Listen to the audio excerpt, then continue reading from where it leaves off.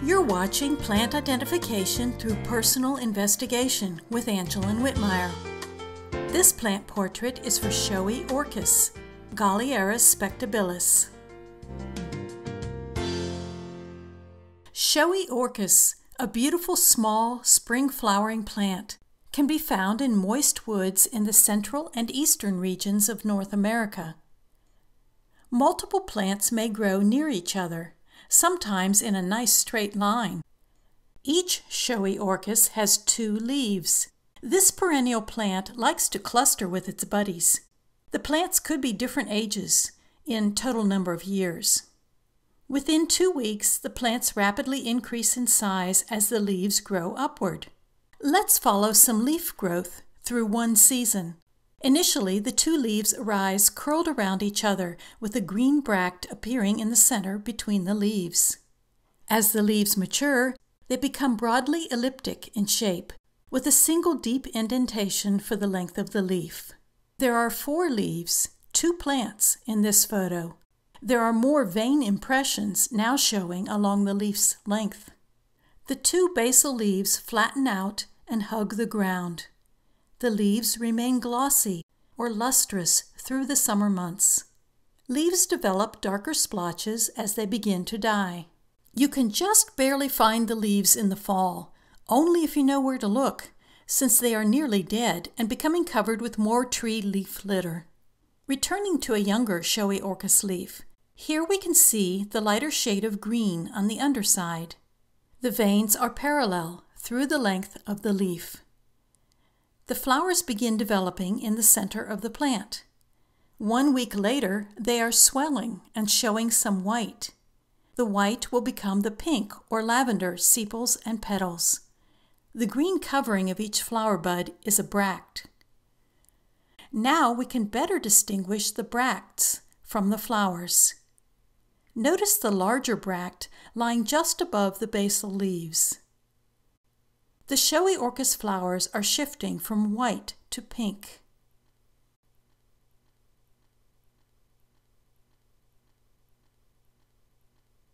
Each flower has a green bract which will grow larger as the central stalk grows upward with the flowers. In this photo, we can see a portion of the white spur which emerges from the rear of the flower. The white spurs are peeking from behind the flower's bracts. While the flowers mature, the central stalk elongates. The showy orchis flower shape becomes more obvious. The pink portions we see here include the sepals and petals which become the flower's helmet or hood. Here are 3 fully blooming showy orchis flowers. The flower consists of the pink or light purple helmet with a flaring nearly white petal at the bottom. 3 sepals and 2 petals overlap their edges to form the hood of the flower. Flowers bloom from the bottom of the raceme toward the tip. A view of several showy orchis plants from above. 2 of the plants are old enough to bloom this year. Another view from above. The strong stem has distinct edges rather than being a smooth round shape. Again, the flowers emerge from bract axils. 1 bract for each flower. With this closer view, we can begin to see an opening in the flower. This leads to the nectar available in the long spur.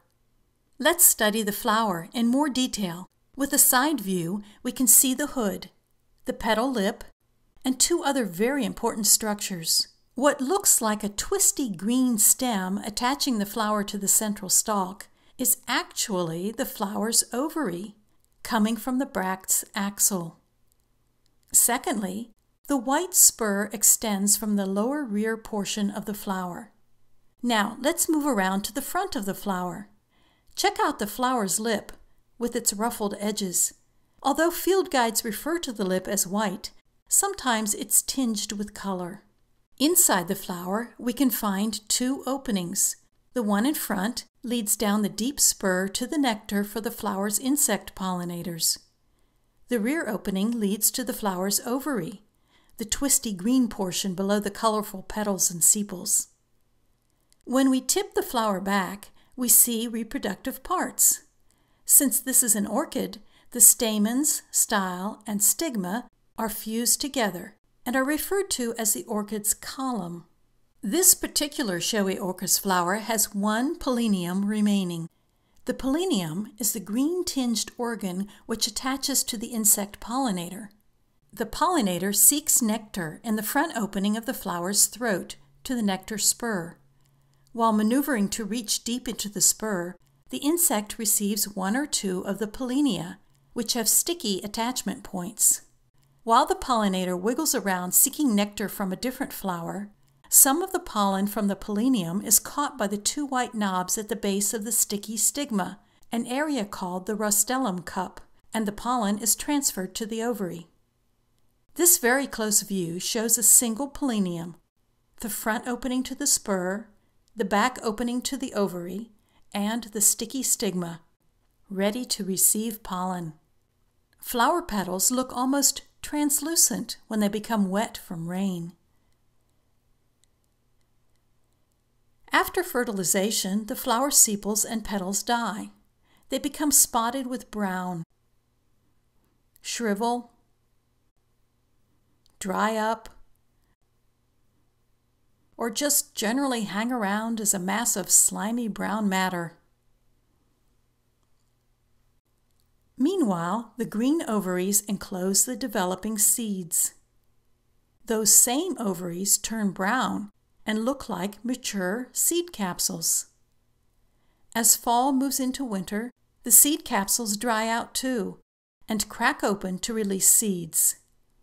You can find the dried flower stalks with their seed capsules the following spring. Let's take one of those stalks and see if any seeds remain in the capsules. There are remnants of dried bracts and flowers on this stalk. Breaking open a seed capsule, the teeny tiny seeds fall out. Some of the seeds remain attached in a fuzzy line along the seed capsule's wall. You can see how very small these seeds are. They look like hundreds of bits of dust. Actually, a single capsule will have thousands of these seeds. Now that we know where to look for the showy orchis, we'll hunt for them again the next spring. By carefully pulling back the dead leaves, we can see bits of green shoots appearing from the soil. 5 days later, the shoots are becoming larger and more easily noticeable. After an unexpected, bitterly cold night, the tip of the largest plant shows some damage. 1 week later, the plants are developing flower buds. The dried flower stalk from last season still waves in the breezes, dispersing more seeds. This second group of nearby showy orchids have flower buds. In another 9 days, those flower buds are expanding upwards with their bracts. Nearby, the first group of plants displays 2 beautiful showy orchis blooms. Kneel down and breathe deeply of the intricate fragrance. This is Angeline. Thank you for watching and learning about Galearis spectabilis, also known as showy orchis. Visit identifythatplant.com for more images of showy orchis, for plant identification resources, and for information about how you can confidently master the skill of correct plant identification.